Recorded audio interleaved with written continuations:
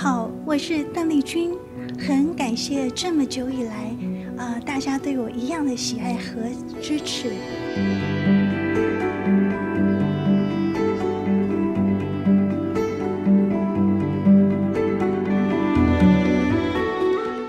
你为什么这么受欢迎呢？我想是因为我们都一样，一条心，喜欢具有中华文化的一些歌曲。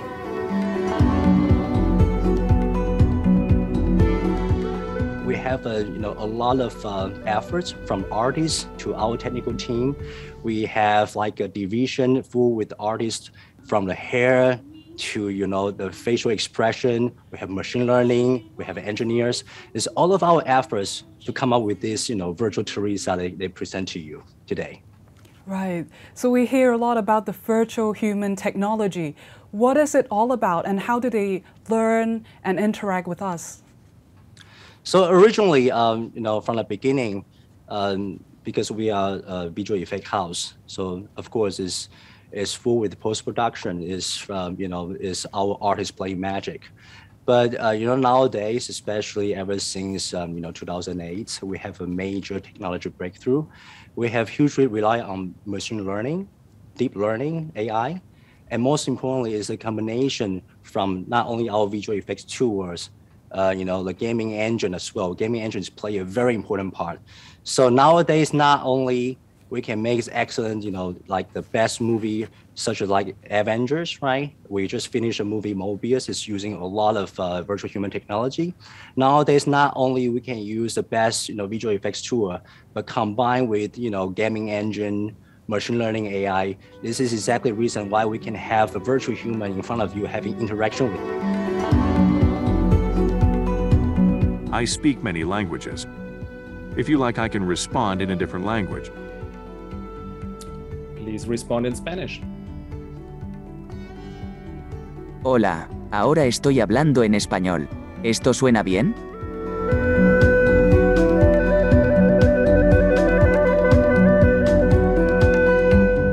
Why do we need virtual humans, and how are they going to be part of our lives in the future?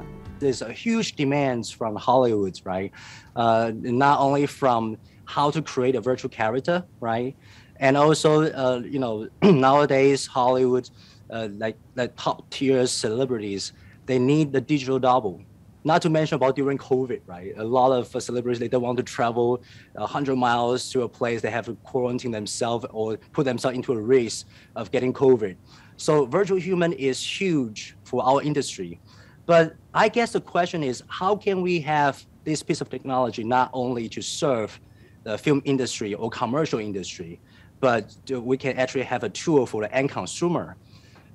We have been having a lot of discussion internally, and it's a huge opportunity not only for the company like us in visual effects, but also for the business in education.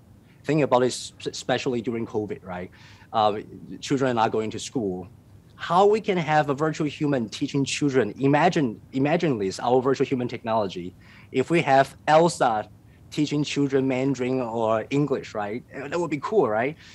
Think about the hospitality, right? Especially during this very difficult time. When you are going into a hotel, you don't want to talk to a concierge anymore. And not to mention, every time when we have a new technology, gaming industry always got benefit, right? With the previous virtual reality, with our virtual human technology, they can create a new, domain for the gaming industries as well. So we have seen deepfakes and other forms of visual manipulations. What are the concerns when you're developing virtual humans, and what is your company doing to mitigate these risks? Very good questions. Even ourselves, right? When we first discovered we have this technology, year 2008, when we are by using a virtual human tool to make the movie Curious Case and Benjamin Button, right? And then not only we can make people younger, older, right? In year 2012, we actually brought iconic rap singer Tupac back, in life. We have a concert for him in a Coachella Festival. And that is the first time that people actually seriously think about this issue, right? when you have the tool, that not only can make people younger or older, but you also can bring dead people, dead celebrity alive. That create a lot of ethical issues, for sure.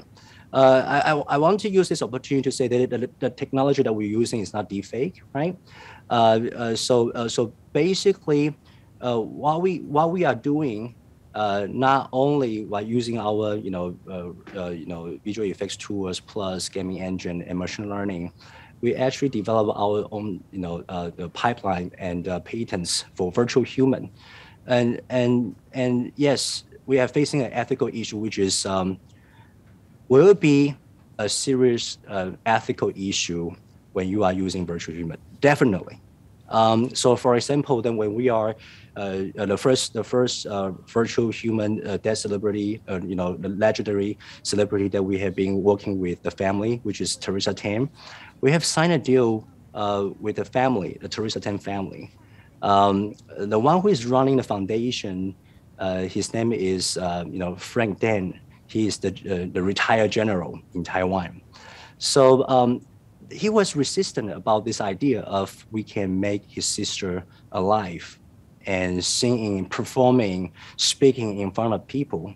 So, and more is like we're trying to share an idea that based on that we are not going to, overutilize his sister for, some commercial goods, right? So I also share the idea of if we are going to make Teresa Teng alive, what we're going to make sure to him is we're going to let her fan base, to let the people who can tribute her again. Every decision that we made a decision with the family together. That is the bottom line. But to answer your question, we have our internal guideline and rules to dealing with the virtual human. I'm not quite sure about how we're going to face it in the future because we are not the only company can do it anymore, right? A lot of companies can do similar things, probably not with the Hollywood standard. But you are right, this is going to be an issue. And it's issue not only from the ethical side, it's also from the legal side, right? It's also about, how do you differentiate your virtual likeness and your virtual human rights? And how are you going to justify that even if you are signing a contract with the family, how can you justify something that, is this something not disobey her or his will, right? So this is a very tough question. All we can do, and all we are trying to do right here, is to do our best to make sure that we are sending the right message to the public. Daniel, thank you very much for joining us. I really appreciate it. Yeah, thank you. It's a great pleasure. 任时光匆匆流去，我只在乎你，心甘情愿感染你的气息。